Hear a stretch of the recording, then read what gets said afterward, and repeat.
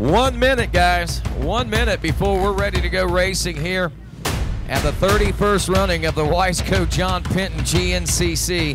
So look out across this line today, enjoying nearly 250 competitors ready to duke it out in the soils of southeastern Ohio. As we turn our attention to Ricky Towery, our next order of business. Shut them down, guys. The dead engine call has been given. The blue flag is waving with 10 seconds for row number 1, the 4x4 Pro here at the Wiseco John Penton GNCC. 4 wheels are spinning.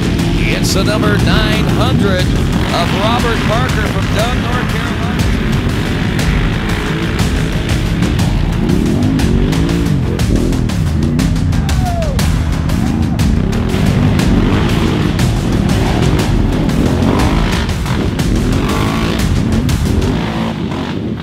Landon Wolf, get you some of that. Cody Collier in that number 2 spot.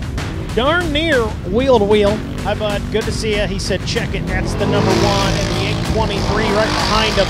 Yeah! Thanks for making me a part of the race, boys.